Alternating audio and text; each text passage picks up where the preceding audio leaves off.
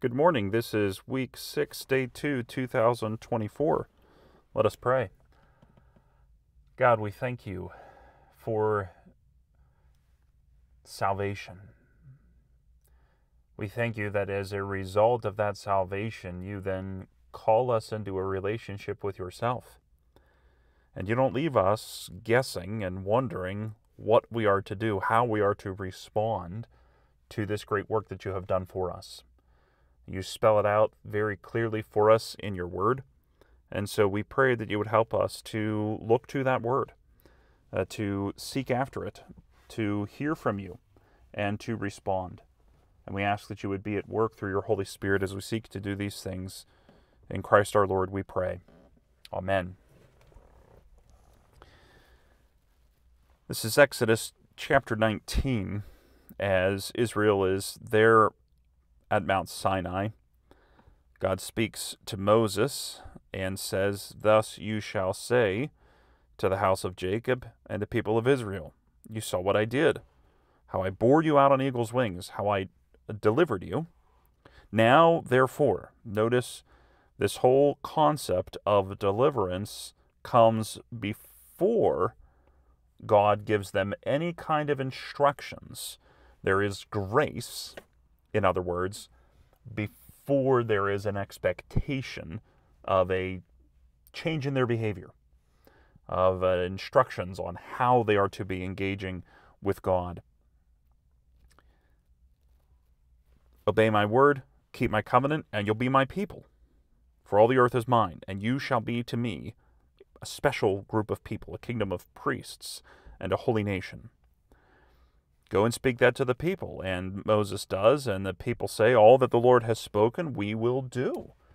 And so there is a response on their part. There is a commitment to respond and obey and follow what God has to say. And then the Lord says, "Be prepared.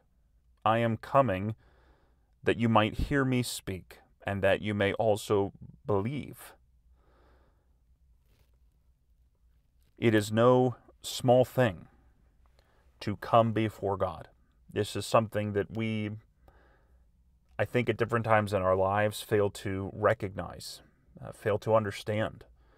We show up for church on Sunday mornings, and we don't pause to think about who God is, what we're about to do, whose presence we're coming into. It can be very easy to fall into patterns and motions and just kind of going through everything without pausing to think about what it means to seek to come into the very presence of God himself. This text reminds us that it is a big deal. There is such a thing as preparation for worship. And Israel is very much instructed here to be ready to come before God. And this is something that we ought to seek to make a regular practice in our own lives.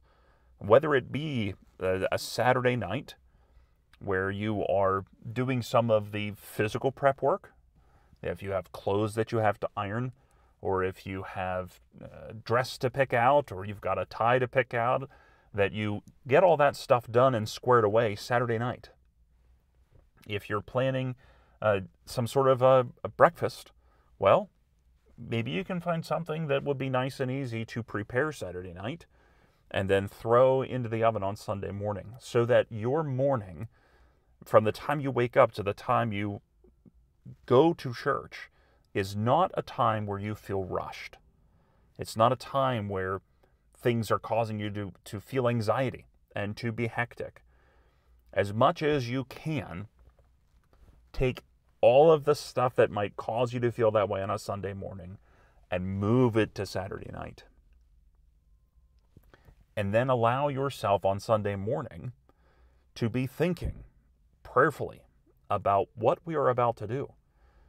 Asking that God would be at work in our midst. Asking that he would speak to you by his Holy Spirit. Asking that he would open the scriptures to you. Asking that the words you speak, the songs that we sing, the prayers that we offer would indeed be something that God desires, that it would be something that is pleasing in his sight and not self-centered, not something that we do merely for our own edification or to look good in front of others, to show somebody our Sunday best clothes, and that's our only motivation for showing up. There is very much this whole notion, Exodus 19, about getting ready for worship. And then when you reach Exodus 20, this is a sort of a worship experience. God then speaks. And again, notice his emphasis on grace first. I am the Lord your God, who brought you out of the land of Egypt, out of the house of slavery. I have acted on your behalf first. Now I am saying to you, this is how you respond to me. This is how you approach me. This is how you engage with me as I have redeemed you.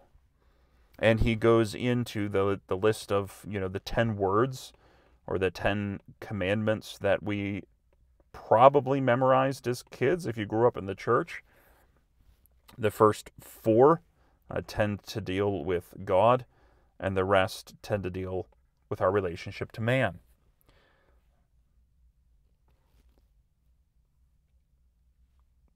Don't think that it's okay to have any kind of idols in your life. That's a pretty straightforward commandment, and yet in some ways it is something we can struggle with.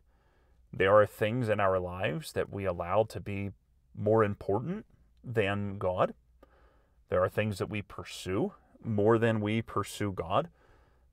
Things that if we think we did not have them, that, life would lose its purpose. It would lose its meaning. There would be no point in continuing on.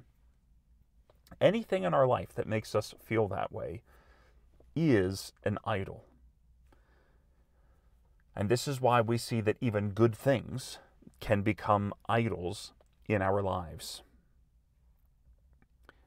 There's a whole section in here about carved images, physical idols, worshiping them.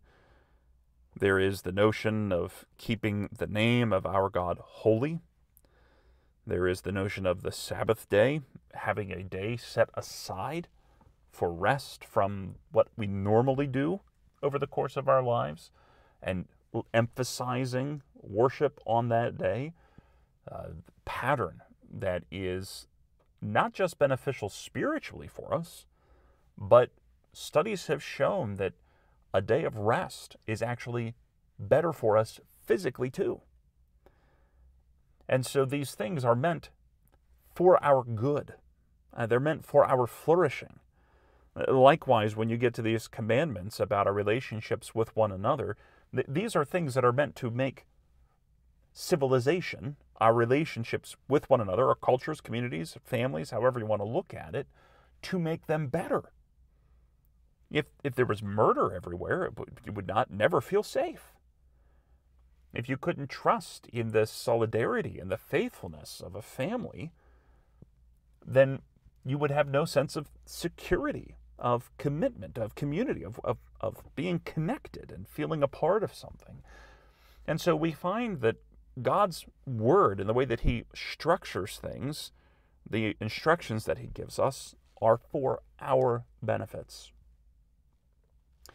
And so I think an easy way to respond to a text like this is to be thinking ahead for this coming weekend. Think ahead on how you can be preparing for worship. Think ahead of the steps you can take to try and make your Sundays, perhaps your Sunday mornings in particular, a bit different than maybe they've been in the past. And we'll close as we pray and ask God to help us do just that.